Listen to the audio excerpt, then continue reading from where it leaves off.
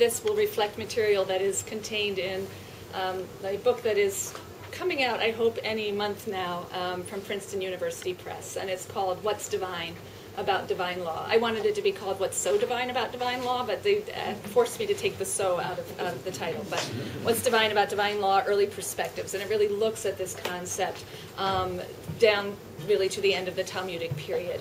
So this is one little portion of some of the argument that's made in that book, but it doesn't really reflect the entire argument. But what I will do, is it okay to start? Are we done? Okay. Well, what I will do, I wanted to discuss two ancient Jewish constructions of divine law that I think are mirror images of one another, and which were, I want to argue, constructed in response to wider developments in the Greco-Roman world. We have to understand both of these as embedded within a larger negotiation with other things that are going on in the Greco-Roman world. So these are constructed as in response to wider developments in the Greco-Roman world, but also while looking in the mirror. Right? They're also attuned to what's happening in one another. The first construction accepts and is predicated upon the Greco-Roman dichotomy between divine law and human positive law. Right? This is one of the characteristic features of Greco-Roman thought altogether, that when we speak of divine law, we are, by definition, engaging in a discussion within a dichotomy between divine law and human positive law. And the second construction, a Jewish construction, resists that dichotomy. So first what I need to do is to sketch the Greco-Roman discourses of law that I think each of these two Jewish constructions is negotiating with. And here I will do short shrift to a chapter in my book, which is actually about 70 pages long, which looks at 10 different Greco-Roman discourses of law bichlal, but also divine. And so apologies to anyone with any sensitivity to classical issues. This is going to be very schematic, and I recognize that. In much Greek thought, divine law is divine because it expresses the profound structure of a permanent natural order. For the Stoics, now the Stoics were the ones who coined the term divine law, theos nomos, as a metaphor for their version of natural law. It doesn't refer to a law of the gods. It refers to a logos, an unwritten rational order that's embedded in the physical world. It's embedded in our natures as well, rather than something that's imposed upon the world by a god from without.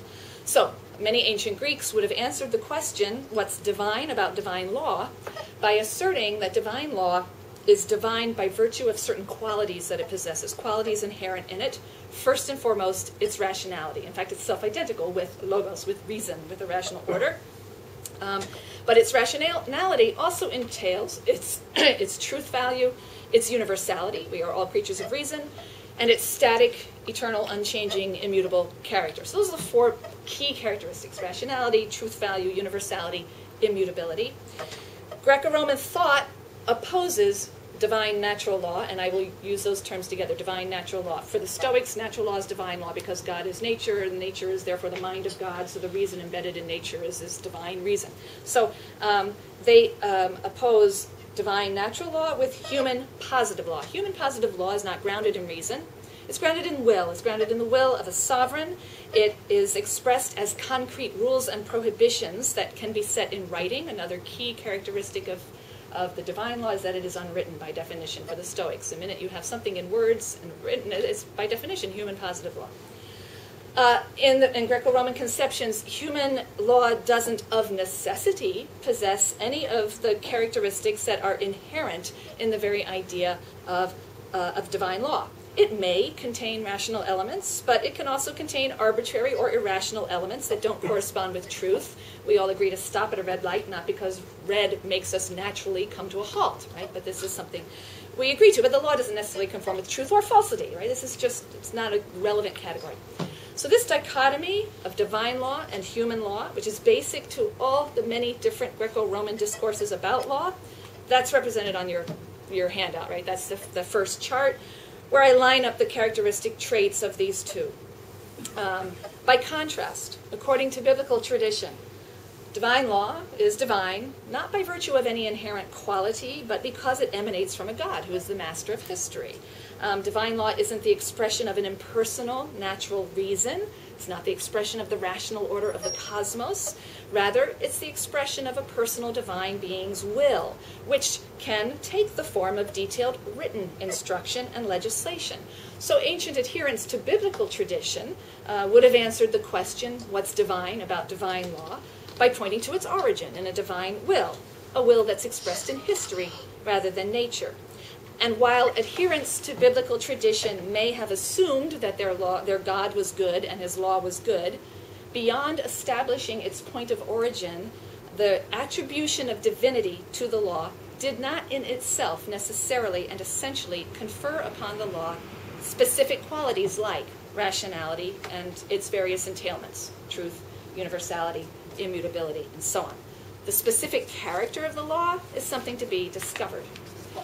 So the characterization of divine law and the Greco-Roman notion of divine law as utterly rational and in harmony with nature and truth, this was widespread throughout the Hellenistic world of late antiquity, and there's lots of footnotes that would help me to make that case, so I hope that you'll please just accept that. Lots of other people have done the work. Malherbe and others have shown that this permeated everything from the rhetorical handbooks to inscriptions on tombs and graves. Notions of divine law were everywhere. And my argument in the book is that this created a cognitive dissonance for Jews whose divine law didn't look like the Greco-Roman definition of divine law, and in fact looked a lot more like the right-hand side of the picture that I've given you here, right? It has the characteristics of what in the Greco-Roman world would be human positive law. It's written, it's grounded in the will of a sovereign, doesn't necessarily conform to truth, it has irrational and arbitrary elements in it. Usually the purity and dietary laws are singled out for that. It's particular for a particular group of people. It seems to be mutable even in the Bible itself. God adds to it a few times and things change. So the elements of biblical divine law most often singled out in late antiquity as irrational and arbitrary, and therefore as challenging the idea that this could be a divine law, are the dietary laws and the impurity laws and circumcision. These laws were especially embarrassing to Jews who fully embraced the Greco-Roman characterization of divine law as necessarily and intrinsically rational. And these Jews, those who embraced that dichotomy, responded to the cognitive dissonance generated by the presence of irrational laws in the divine law of Israel. One strategy is to recast them as utterly rational, right? Utterly conforming to reason. So that's one response I'm going to spend a little time with. I'm going to be spending some time with the rabbinic response, which I think is very, very different as well. So if we turn first to the letter of Aristeas, right? This is a 2nd century BCE work by a Hellenistic Jew from Alexandria, which offers an apologetic defense of Jewish law and custom by asserting that there's nothing irrational in the law. There's no prohibition or obligation that lacks a telos or a rational end, but that's only part of it. It's not just that it serves a rational end. I think it's my feedback. I think it's my echo. It's just me talking back to myself. So it doesn't bother me, but it might bother you. So it's that the laws are actually inherently or intrinsically rational. So in the debate between, or the discussion, it's not a debate, it's a very friendly discussion that happens between the envoys of King Ptolemy and the high priest Eleazar, the envoys express curiosity about precisely these two elements that appear the most irrational, the dietary and the ritual and purity laws. And the way they phrase the question, or the way the question is phrased for them by the author, is important. What possible reason, what rationality could there be for treating some food and drinks and animals as impure when they're all part of one kind, natural kind, right? There's no distinction among natural kinds. Discrimination among natural kinds or like things seems irrational. And so I've given you some passages from the letter of Aristeas, for I suppose that most people feel a curiosity with regard to some of the enactments in the law, especially those about meats and drinks and animals recognized as unclean. When we asked why, since there is but one form of creation, some animals are regarded as unclean for eating and others unclean even to the touch, for though the law is scrupulous on most points, it is especially scrupulous on such matters as these, he began his reply as follows. So you see what their problem is the arbitrariness or the irrationality of it. And in response to this, Eleazar, the high priest, admits that the categories of pure and impure, yes, that seems a little odd and unnatural because all foods and animals are in their nature one, but he insists that this still isn't arbitrary. And he will, in 143, I'm not going to read all these texts necessarily, but he is going to argue that not only do they separate Israel from corrupting influences, the laws are in their substance, in the actual character of the laws. They are deeply rational and ethical, which you can see if, of course, you employ allegory, which means your reason. And if you read them rationally, you will discover that they are rational. They are indications formulated with great wisdom to teach a moral lesson, he says. And then he explains exactly how it is. The particular animals that are singled out have character traits that one does not want to emulate, and so on. And in a final flourish, he says that the legislation was not laid down at random, it is not arbitrary, or by some caprice of the mind, but with a view to truth, aletheia, and as a token of right reason, orthos logos. There's nothing arbitrary or random about the dietary laws and the laws of impurity. So that's all in 161. So this rationalist defense of the Mosaic Torah in the letter of Aristeas is intended to show the latter's fundamental compatibility with Hellenistic divine natural law or divine law discourse. It's entirely rational, and therefore it's true. And therefore it can be observed by Hellenized Jews as the divine law without fear of ridicule. You see another apologetic defense in 4th Maccabees. This one I really like because of the language that's used. Now we're moving to the 1st century of the Common Era. We have the charge quite explicitly. This time the discussion is not so friendly. There's a very hostile tyrant, of course, Antiochus, who's making this very hostile charge where he's very explicit. Your law can't be a divine law because it's not rational and it's not true. And in response, the author is going to say, no, this is philosophos logos, this is wisdom-loving reason. And like the letter of Aristeas, the author of 4 Maccabees will also betray a concern to counter the charge of irrationality, to portray life under Jewish law as a life of philosophy and wisdom. And again, it's the dietary laws, impurity laws. These are the ones that come in. They are specifically the ones that Jews felt self-conscious about in terms of outsiders looking at them, seeing them as irrational, and therefore a mark of the human nature of these laws and not its divine nature. So he places these mocking words in the tyrant's mouth, and I think I provided this as well. Why should you abhor eating the very excellent meat of this animal when nature has provided it? Right? This is against nature. It's irrational and it's unnatural. For it is senseless, irrational, not to enjoy delicious things that are not shameful, and not right to decline the gifts of nature. So it's both irrational and unnatural. But you seem to me to do what is even more senseless if, because you cherish a vain opinion concerning the truth, you continue to despite me at the cost of your own punishment. Will you not awaken from this silly philosophy, dispel the nonsense of your reasonings, and adopt a mind worthy of your age, pursue a true philosophy? But look at the language, right? Look at how loaded all of this language is about the unnatural, irrational, senseless, arbitrary nature of this law. And Eleazar is going to respond, the law is indeed divine, he says. You're wrong to think that it's not divine, and it is sensible to live by it. It's rational, because the law, he says, has been imposed in accordance with nature. So you see how he's using the same language. The law permits food that's good for the soul. It forbids what's contrary to the soul, teaching us certain ethical beliefs and so on. What's important to notice, though, because this is so different from what the rabbis will do, what's important to notice is that Eleazar and the tyrant Antiochus agree on what it is for the law to be divine, right? To be divine means to be rational and in harmony with nature. Their only dispute is whether the law of the Judeans possesses those qualities and so can rightly be called divine. Antiochus says, no, the dietary laws are evidence that it's irrational and arbitrary. It can't be divine. But like the letter of Aristeas, 4th Maccabees, also doesn't question the terms of the debate. He accepts the convention according to which divine law must be rational and in harmony with nature. And then he works apologetically to defend the law of Moses so that it meets these criteria. The dietary laws conform to nature. They're rational not just in their purpose but in their substance, and therefore they're divine. I think a very different negotiation with larger cultural conceptions of divine law as both rationality and truth. I'm going to focus for a moment more on truth. We've been talking about rationality. I'm going to focus now on truth, and when I get to the rabbis, I'll look at both rationality and truth. So signposts for you. A different negotiation with the conception of divine law as truth is found in the writings of the community at Qumran. Following Daniel Schwartz, I've argued at some length in other writings for what I think he's correct about a realist approach to the Torah at Qumran, according to which the divine law is expected to conform to what I will call mind-independent ontological reality or natural reality. The way things really are is how he phrased it. That's not such a great phrasing in his article, but mind-independent ontological reality. Whether we access that information through empirical observation or through common sense or logic, like mathematical calculations of the calendar, or through a divine revelation which gives us access to some sort of truth or cosmic reality. However we gain access to or knowledge of that mind-independent ontological reality, at Qumran it plays a very strong determining role in determining the halakha, or the law, the divine law.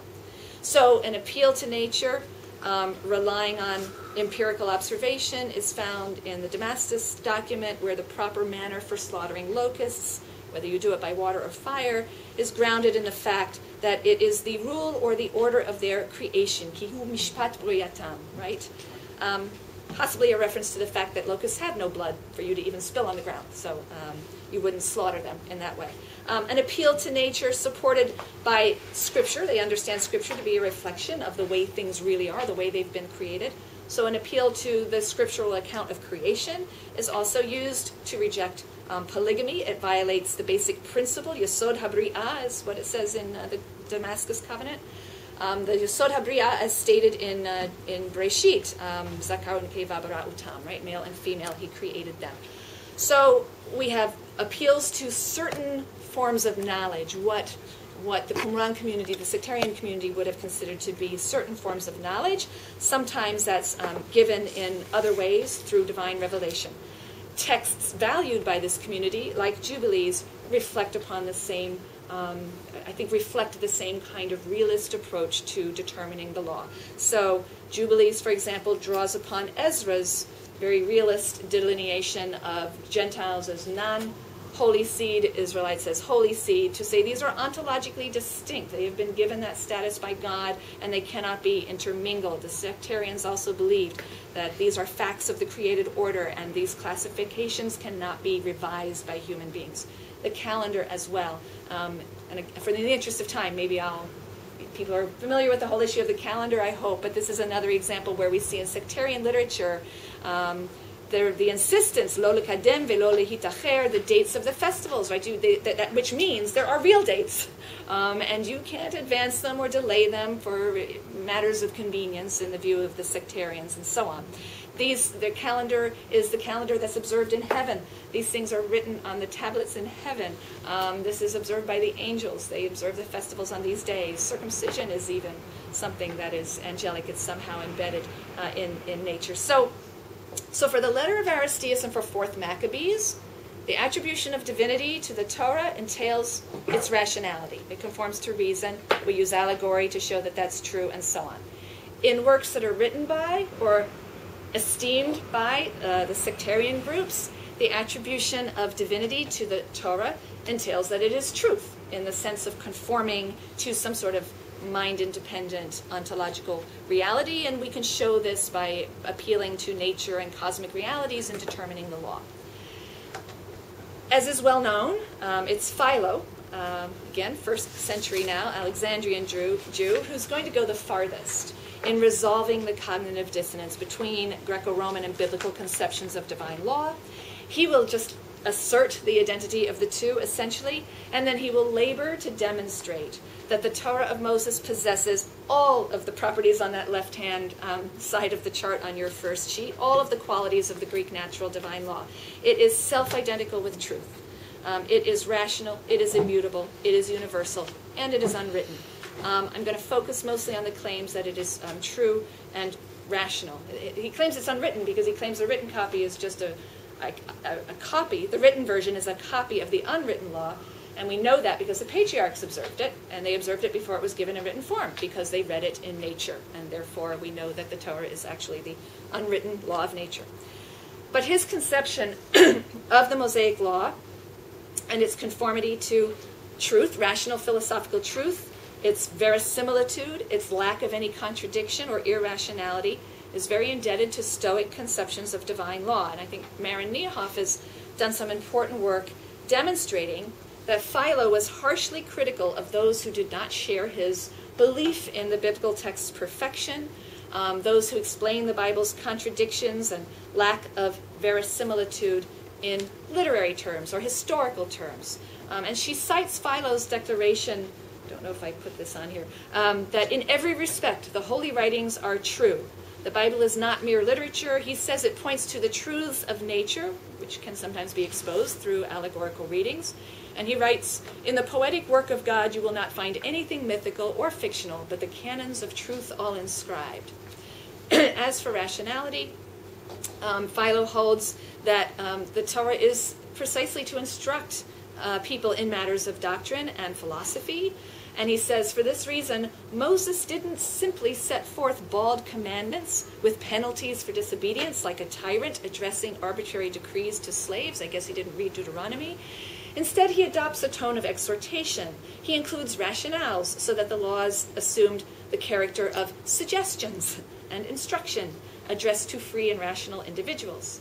So I'm giving these examples rather quickly, I admit, to show that in Second Temple period texts of diverse provenance, we find discourses in which the divinity of Scripture is believed to entail its utterly rational character, its conformity to truth and reality. Significantly, in each of the works that I've referred to, more or less, this view is, they more or less construct their conception of the Torah as true or rational, explicitly in awareness of the mirror image viewpoint. I turn back to Marin Niehoff for a moment to make this claim. This is going to be an important part of what I want to say today. So Marin Niehoff has traced the existence of opposing views about the nature of Scripture in Philo's time by focusing on the literary motif of mockery in the writings of Philo. Philo presents himself and his views as the object of mockery or ridicule by opponents who dismiss his truth claims about the biblical text. Right? This is crazy to other people. It's true. It's literature, it's history, it's many things, not philosophy. And he depicts himself as being mocked for holding that view. I think I brought this text. They say, right? Now, do you still speak solemnly about the ordinances as if they contain the canons of truth herself? For behold, the books called holy by you contain also myths, about which you regularly laugh whenever you hear others relating them. Right? See, he's able to articulate the point of view of his opponents. In turn, his writings contain plenty of abuse and mockery against those anonymous opponents who believe that the Bible isn't necessarily rational philosophy or philosophical truth. I know that such things, he's just been discussing redundant expressions and he's showing that none of them is redundant, they're all very important. I know that such things provoke laughter and mocking derision in uncultivated men and those lacking propriety of manners, as well as those who do not see any form or manifestation of virtue and who attribute their own incorrigibility and stupidity, as well as perversity and impudence, to the Holy Scriptures, which are verified, which are true, more than anything. So this motif of mockery, I think, is very important. In Philo's writings, it tells us plainly that Philo's construction of the Torah was accomplished in full awareness of the fact that others did not attribute to biblical divine law the characteristic traits of Greco-Roman divine law discourse, chief among them truth and rationality. Likewise, the polemical character of some Qumran literature and some Qumran statements make it clear that the sectarian construction of the Torah as corresponding to truth was accomplished, again, I think, in full awareness of the fact that others disagreed with them. Others did not attribute to biblical divine law a conformity to cosmic and natural realities. They permitted polygamy or remarriage in violation of the order of creation, and they permitted intermarriage with conversion in violation of what they thought was the ontological and real distinction between human seeds. They advanced and delayed the dates of the festivals and holy days in violation of divinely ordained real calendrical times. And even the letter of Aristeas, the tone is certainly more peaceful, it's more irenic, but it also asserts the utter rationality of the Torah in the context of a staged debate with someone who holds a different view, right? And of course, Fourth Maccabees, it's obvious. It's a very clear, hostile, polemical context. So in all of these writings, the gaze of the other plays a critical role, whether it's mocking, whether it's combative, whether it's merely curious, as in the letter of Aristeas. It plays a critical role in each work's construction of divine law as possessing the qualities of truth and rationality. I think the gaze of the other is also present in rabbinic texts that I'm going to examine next, but the view afforded by this gaze reveals a construction that is the mirror opposite of that of the authors we've looked at till now, the works that we've examined till now. Because for the rabbinic construction of divine law, I argue, resists the Greco-Roman dichotomy between divine and human law that was on that chart. It does not insist on the divine Mosaic law's conformity to truth or rationality. And this is what I think is going to be so interesting and important about their construction of law. They walk away from this dichotomy. No. Who says that divine law is necessarily universal or true or rational? And they're going to have to construct something in its place. So first, on the matter of truth. The rabbinic construction of the divine law is, I think, the mirror opposite of that of Philo and that of Qumran. The ascription of divinity to the Torah does not entail the idea that it necessarily conforms to or is self-identical with truth. Now, there's a very long chapter in my book. This is one of the longest chapters in the book, partly because we don't have the Greco-Roman concept of truth in rabbinic literature, right? The word emet does not function in this way. It is not the same as aletheia. Emet usually has more to do with faithfulness or lack of corruption, particularly in judicial contexts. It's not about truth. So I had to find some way to be able to assess this whole question that was native to rabbinic sources, and I ended up deciding that I had to find some measure of something that was fixed and stable, and then see what the Torah's relationship to it was. So ultimately I found that there were three measures of something fixed and stable in rabbinic literature, and in all three cases, Torah does not necessarily align with it. It can, but not necessarily. So that was just methodologically to let you know what it was I was doing. I argue that the Torah is not seen by the rabbis as necessarily conforming to or self-identical with truth as measured in one of three ways. Logical or formal truth, and for this the word din is very important, all right? Logical or formal truth, the Torah is not always logical and formal truth. Judicial truth, right, in a judicial context, deciding who is guilty or innocent, right or wrong. And ontological truth in the sense of a mind-independent reality. On all three of those measures, and they have different language for those, the Torah deviates from them. I can't deal with all of them, so I'll just give you one. I'm happy if there is time for questions to talk about any of the others. I'm just going to mention formal or ontological truth just very, very quickly, because it's one that permeates all of rabbinic literature. In the case of logical or formal truth, we see time and time again that the rabbis take pains to adopt a rhetoric that points out that the operative halakha, the divine law, doesn't necessarily accord with formal truth or logical correctness. And I offer just one example out of literally hundreds. I could randomly pick this out of almost any place. Okay, and I'm going to, here's a parenthesis. I want to say something else too. Very often a question I get is, well, wait a minute, there's, written Torah and oral Torah, and isn't that the same thing as divine law and human law? The answer is no. So I can save us a lot of time. No. The oral Torah, which is the rabbinic elaboration of the written Torah, is not underwritten by an independent human source of human authority, right? Natural law and divine law are grounded in different sources of authority in Greco-Roman thought, so that the positive law is grounded only in the will of a human sovereign, right? The oral Torah, which I do think is in some ways an interesting response to Greco-Roman ideas, but it's precisely not an independent source. It's not grounded in an independent source of authority. The source of authority is still the divine will, all right? We can have a larger conversation about what I think they're doing with oral Torah and written Torah, but just for now, in case that's occupying anyone's mind as we go through this, okay? So, the example I give is Mishnah Menachot, and did I bring this actually on the paper, or did I not? I did. Okay, so just a very quick example. Perfect example, meal offerings, right? Might logically be thought to require the purest olive oil. I can't remember now what it is. Zayit, zach, katit, or something like this. I don't know.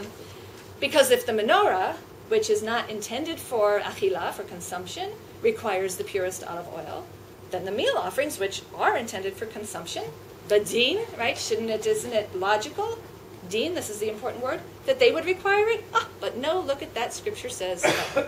They don't, right? It says oil, pure olive oil beaten for the light, and not for meal offerings. Now, I don't know that if I read that verse in Scripture, the first thing that would come to my mind is, look at that, they want that for the menorah and not for a meal offering.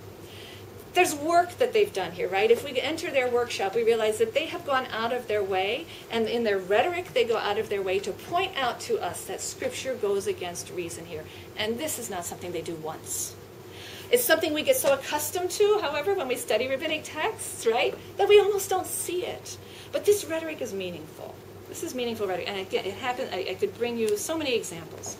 Logically, the law should be X, but Scripture declares the law to be something else against the dictates of formal logic or reason.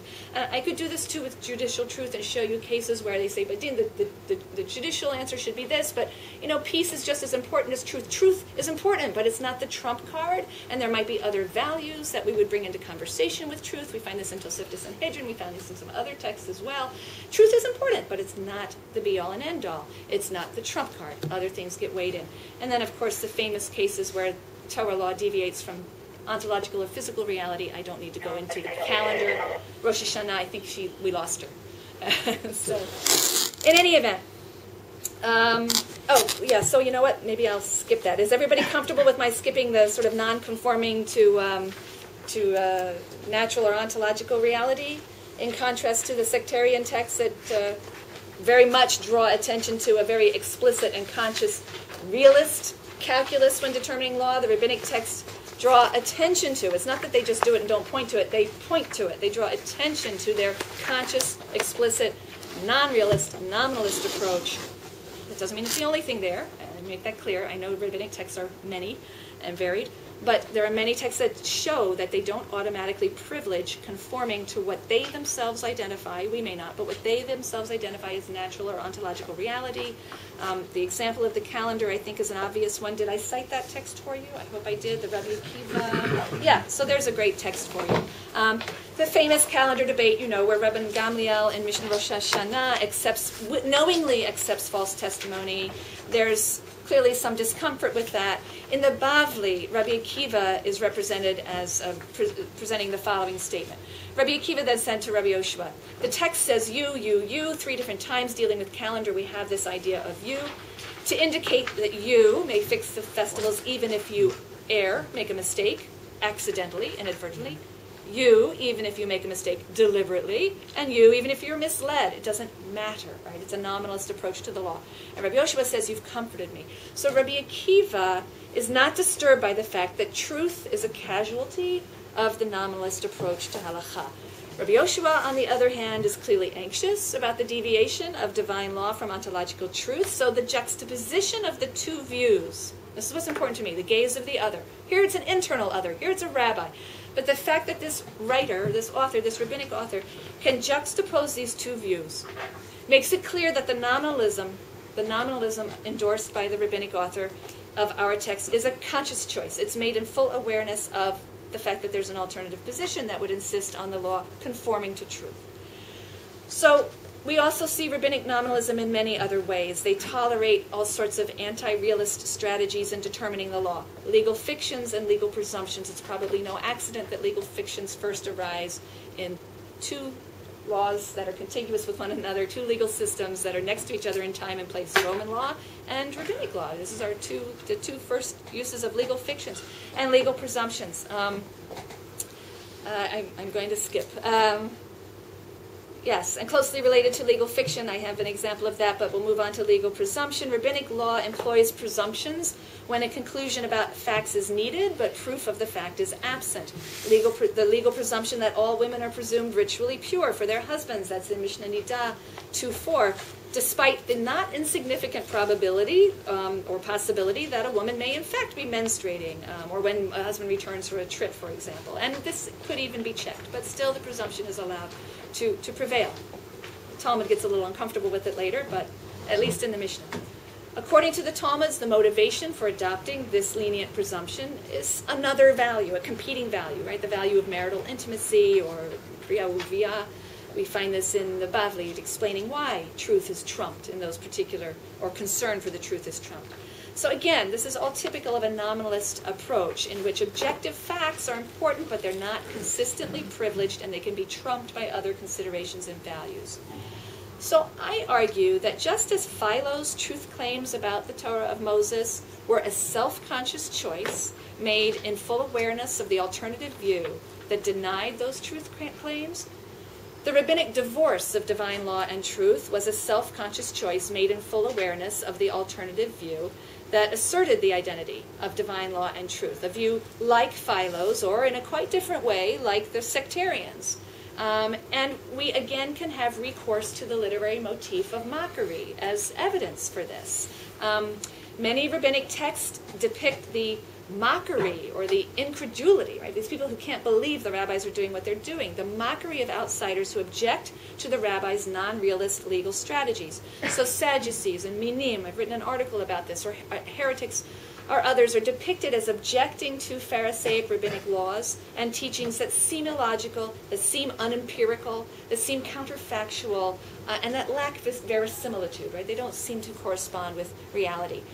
There's again, a famous, maybe famous enough for us not to spend a lot of time on, but the text I brought here from Mishnah Yadayim, there's some debate about this, but the part that I like about this particular text in Mishnah Yadayim, here you have Sadducees who are the spokesman for the other point of view, and they're objecting to kind of the non-realist approach of the Pharisees. So the Sadducees complain, we complain against you, you Pharisees, because you say the holy writings defile the hands, but not the books of Homer. Rabbi Yochanan ben Zakkai retorted, is that the worst that you can say against the Pharisees? Right? It's a great, he wears a mask here, which is great. Have we nothing against the Pharisees but this? Behold, they say that the bones of an ass are ritually pure, but the bones of Yochanan the high priest are impure. They said to him, wait a minute, their impurity is proportional to their love for them, so that nobody would make spoons out of the bones of his father and mother. And he said, I gotcha. Because it's the same with the holy writings. Their impurity is proportional to the love for them. The books of Homer, which aren't precious, they don't defile the hands. This is great. The Sadducees are objecting to the Pharisaic ascription of impurity to scriptures. They view it as an insult that scripture would be deemed impure when pagan literature is not. Rabbi Yochanan ben Zakkai, who of course is sympathetic with the Pharisees, he pretends to go along with the Sadducean objection to teach them a lesson. He carries their objection a step further. Not only do they insult Scripture by saying that it defiles the hands, but you can go further. They insult God's high priest, Yochanan, by saying his bones defile when a donkey's bones do not defile. Now, he knows that they're going to take the bait. He knows that they accept the principle of the ritual impurity of human corpses and bones, but he's hoping to elicit from them a defense of that view, and it succeeds. That, they say, isn't real. Right? The impurity of bones is not real. It's not that it's somehow really impure. It's a pragmatic ruling we make to ensure that these bones are treated with respect. And then he takes off his mask and he says, aha, same thing here. This isn't real. We aren't saying that Scripture is really impure in some way, but it's a pragmatic measure to ensure that it's not handled very much. So it's a staged dialogue with the Pharisaic hero of the story teaching the Sadducees a lesson in nominalism. Don't pretend, he says, that you're such hard and fast realists. You yourselves engage in a nominalist understanding of attributing a status to something for pragmatic purposes. Rabbinic sources depict Pharisees being criticized or ridiculed by Minim, and Sadducees also for legal dodges and ruses. A legal dodge that creates an appearance but not a reality of propriety. In preparing the ashes of the red heifer, for example, that leads Rabbi Yossi to say to his fellow sages, don't give the minim occasion to find fault, right? L'radot, to criticize us. Just do the act. Don't do this legal dodge. Then people say, oh, you're legalists and you're not really doing things the right way. Don't rely on a dodge, as Mishnah Para. And you find a similar admonition in the Tosefta attributed to Rabbi Akiva. He says this whole ruse about this legal fiction for drawing the water to mix the ashes. He says people are going to criticize us for this. This shows an awareness, right? That God's law somehow should not be about legal fictions and legal ruses. The final example is one of a legal fiction. The Eruv is, of course, a legal strategy by which genuinely, really distinct domains can be declared by the rabbis to be a single domain to dodge certain Sabbath restrictions. And Mishnah Eruvin 6.2 and related texts in Yerushalmi and Bavli talk of a Sadducee who refused to participate in the Eruv, and that made it impossible for everybody else living in the alleyway to be able to do it.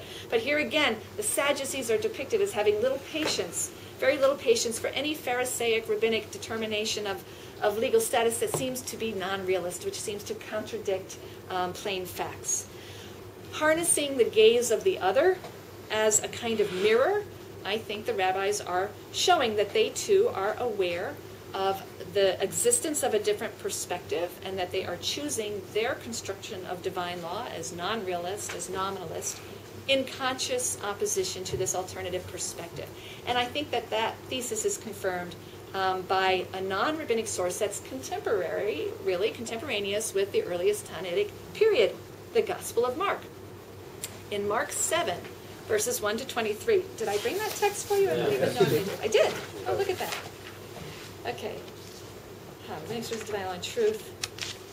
What page is it on? Page 3. Page 3. Number 10. Oh, okay. Yes, I took one little part of it. Yes. Okay, so 10 to 13. So in the longer story, the Pharisees and the scribes asked Jesus why he and his disciples don't follow tradition, why they don't wash their hands before eating.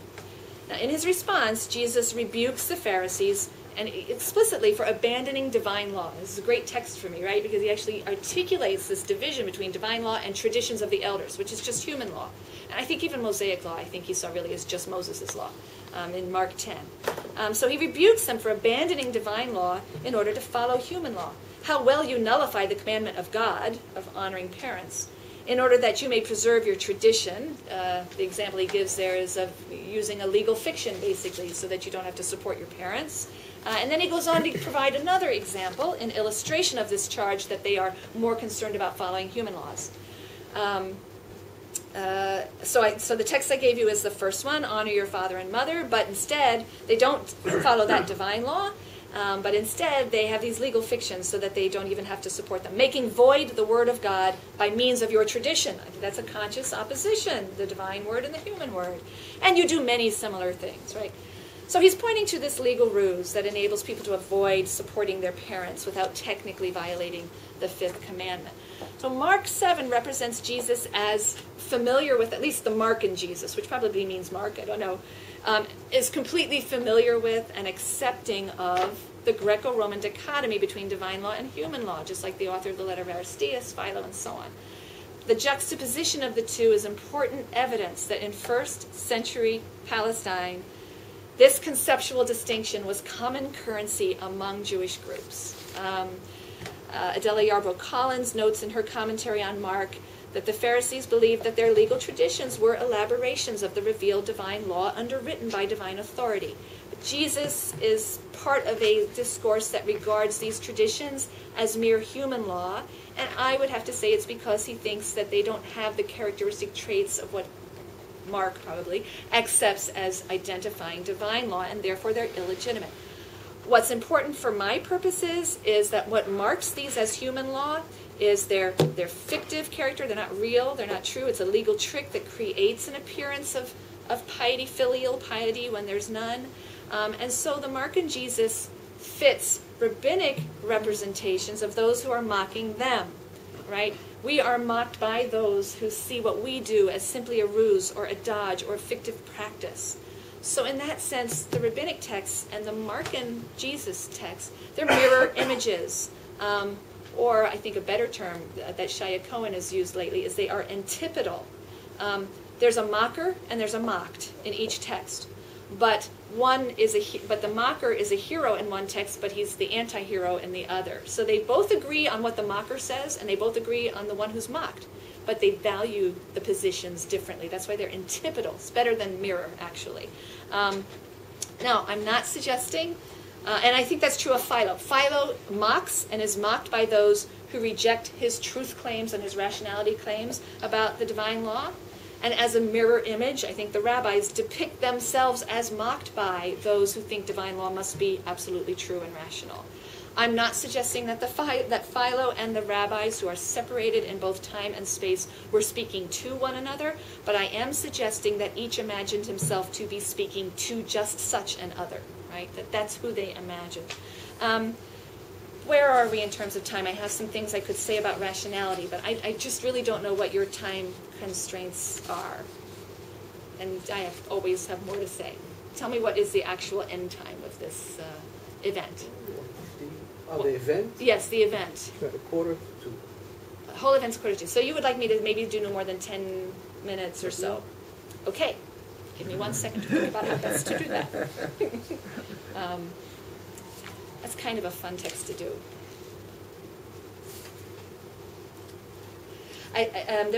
So let me just say something about rationality. I'll look at one text here and then jump to a conclusion. So one text with a supporting text, and then I'll jump to a conclusion. I also argue there's actually a chapter in the book, one on the Torah and truth, one on the Torah and rationality, and one on the Torah and immutability. So I've just given you a little bit of the chapter on truth, a little bit on the chapter that deals with the Torah and rationality. For the rabbis, again, the idea that the Torah is divine doesn't necessarily mean it's intrinsically rational or universally accessible by reason. And I think there are lots of texts that I can show that prove that. So I'm going to spend my time rather talking about the text, which is the text most people say, but here's a text that proves they believe in a universal, rational, natural law. So I'm going right to the counter text that most people would hold up as being, proof of the opposite, because I don't think it says that at all. So that's the Sifra text, Sifra Acharei Mot. If someone wants to tell me what page it's on, that would be great. Also 3. That's also on 3. My goodness. Yeah, the next one. All right, so I am going in order then, at least. The famous passage, again, it occurs also in Bavli Yoma. This is the famous passage, you shall observe my judgments, mishpatim, and my chukim, right, in Vayikra Yud Chet. You shall observe my judgments. These are matters written in the Torah, which had they not been written, it would be logical, using the word din here, to write, such as robbery, sexual violations, idolatry, blasphemy, and bloodshed. 5, in fact, of the 7 mitzvot b'nei Noach. If they had not been written, it would be logical to write them. And then you shall observe also my chukim. Those are the ones which the evil impulse, Yetzer Hara, and the idolatrous nations of the world, and another text is Satan, they object to, meshivin alehen, I'm pretty sure is the Hebrew there, such as the prohibition against eating pork. Look at the things that are singled out here. Dietary laws, purity laws, ritual practices, right? Prohibition against eating pork, shatnez, etc. The purification from Tzorah, and so on. The evil impulse and the idolatrous nations of the world object to them. Scripture says, I am the Lord, meaning you are not permitted to, lo rashai rashiv, you're not permitted to object to my chukotai. The text makes this distinction between mishpatim and chukim, the ones you would logically expect to find in Torah, and others that you wouldn't, and they seem arbitrary and irrational, and therefore people object to them. What's the relative value of these two kinds of laws? This text has been held up by many people. David Novak, one among them, and certainly in the later, the post-Talmudic Judaism is going to tell a whole different story here. I'm talking about the Talmudic period, so I'm very well aware that the story changes immediately once we get into the medieval period. But at least for my purposes, this is a text people hold up as saying, look, they believe there are these universal rational principles that exist independent of their inclusion in the Torah. I'm not sure that that's really what the text says. The passage as a whole, when you look at it in its entire context, so did I not bring you the entire context? I think I did on the last page. I think I put, just in case anybody wanted to read it for some light reading tonight, this is the entire context in which it's found. I don't cite it exactly. I've pulled out the piece, I summarize it, I quote it, and then I'll summarize things as well. But what is this text doing? First of all, this text draws a very bright line between the laws and practices of Israel and the laws and practices of other nations. God's sovereignty over Israel is manifest in his decrees that he imposes upon them alone, and they have to follow, in part A, to the exclusion of all foreign laws, in part C, to the exclusion of all customs, in part F, in exclusion of any foreign wisdom. But there's a sense underlying this that Israel's laws somehow are not as nice and not as appealing and not as easy as the laws of other nations. And we see section B makes a remarkable claim that when God revealed the sexual laws, Leviticus 18 and 20, because this is dealing, of course, with Leviticus 18, right? When God revealed the sexual prohibitions, it was huge distress. Everyone's weeping and crying at their tent. And he knew that the Israelites would object, using that same word, meshiv, right? That was just said that the idolatrous nations and the Yetzer Hara do. It's the same. He knew that they would object to these, and therefore he had to make them unequivocal decrees, enforced by coercive power. Section D also gives voice to the perceived attractiveness of foreign ways. They're easier. Is there any harm in our observing these commandments if technically they're not law for us? They're just nicer. They're more appealing. They're easier. The circuses and the fancy clothes and the hairstyles, it's just easier and more appealing.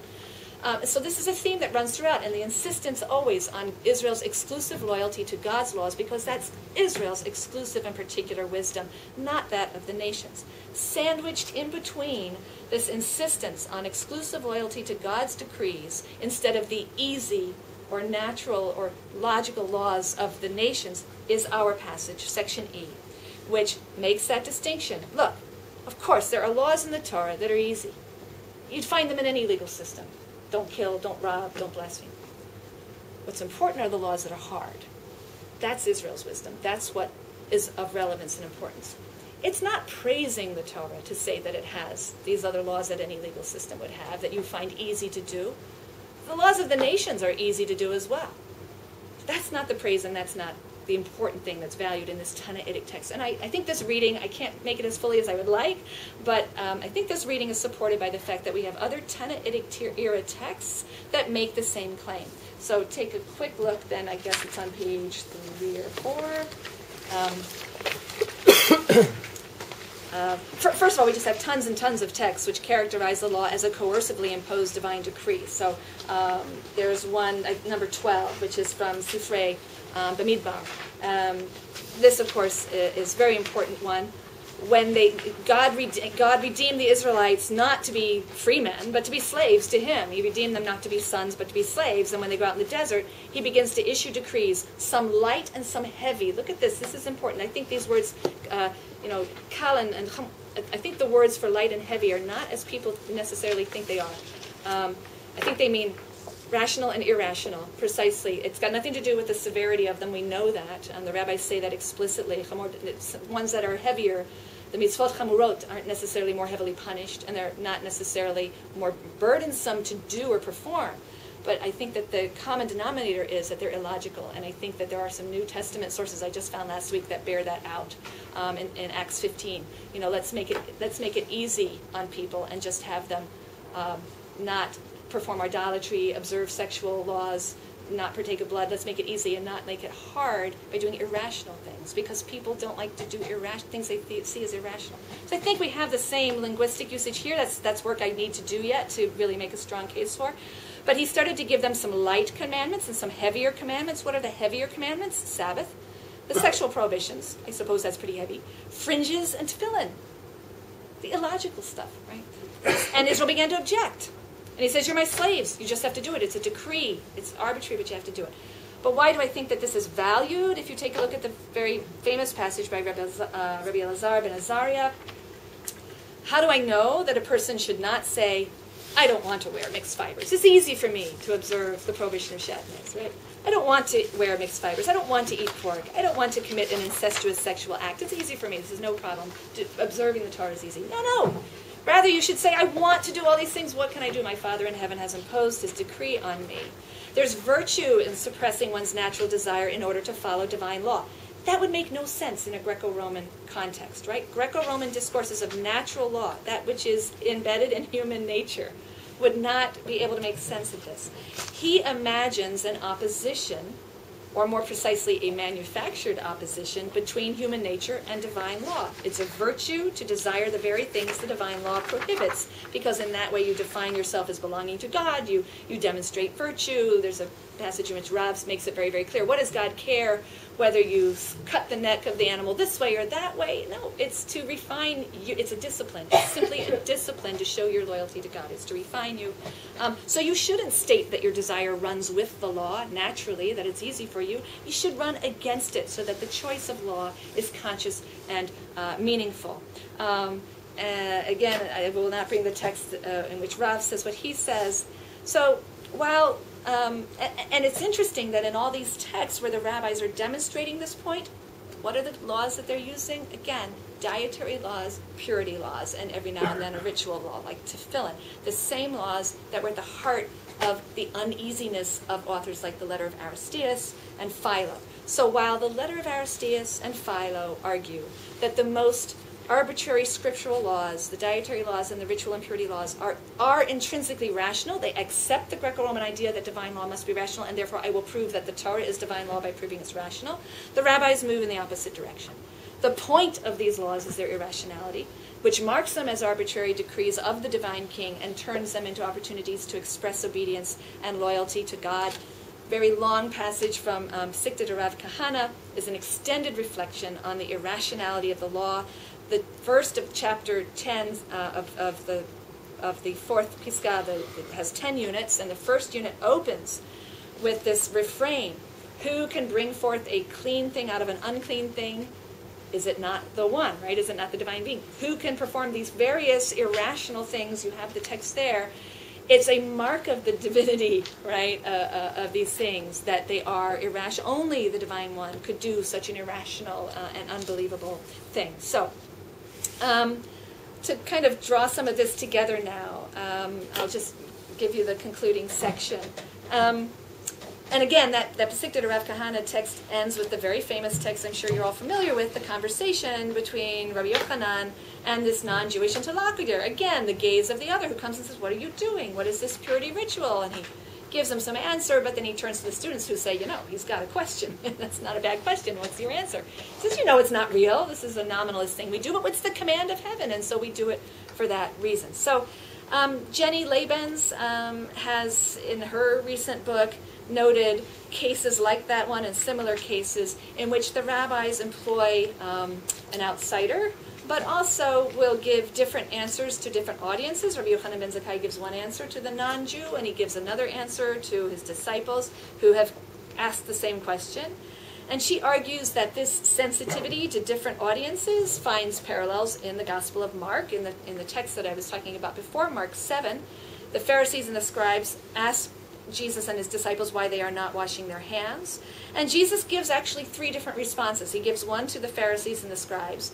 Then he gives a different one to the crowd. And then he gives another one to his students in private about impurity and how impurity is not real. It's moral behavior, which is what is impure and not the things we eat and so on. And in Mark 10, Pharisees also ask Jesus whether divorce is lawful. And again, he gives 2 answers, one to the Pharisees, which is pretty abusive and unpleasant, and then one to his students. So for our purposes, the similarity between that and what I think Rabbi Yochanan ben Zakkai is doing is more important than just a formal similarity. It's a substantive similarity. Jesus' first answer in Mark 7, again, rebukes the Pharisees for abandoning divine law to follow human law. When he answers the crowd and when he answers the disciples, he's critiquing their understanding of purity, and he denies the power of food to cause defilement. It's just not a real thing. He insists that what's important is, and what is by definition divine, is morality, not bodily fluxes, not hand-washing. And that resonates with Greco-Roman discourses of divine law as dealing with rational, ethical truth. And in Mark 10, he answers the Pharisees' question about divorce with an argument from nature about the union created by marriage, reflecting the natural creation of male and female. Moses' law permitting divorce was an unhappy concession to the hardness of the human heart. And I think he's really strongly going in the direction of saying it's a human enactment. I think there's a reason he refers to the law of Moses. This is not to him a divine law. And he says it can't uproot an eternal divine law grounded in human nature at the time of creation. And that echoes the realist approach of law that's prevalent at Qumran as well. There's all sorts of weird intersections here. I think those Markan dialogues, as I said, are very important evidence that we have these dueling conceptions of divine law alive and well and sparking controversy in the 1st century CE in the land of Israel, no less than in the 1st century in Alexandria.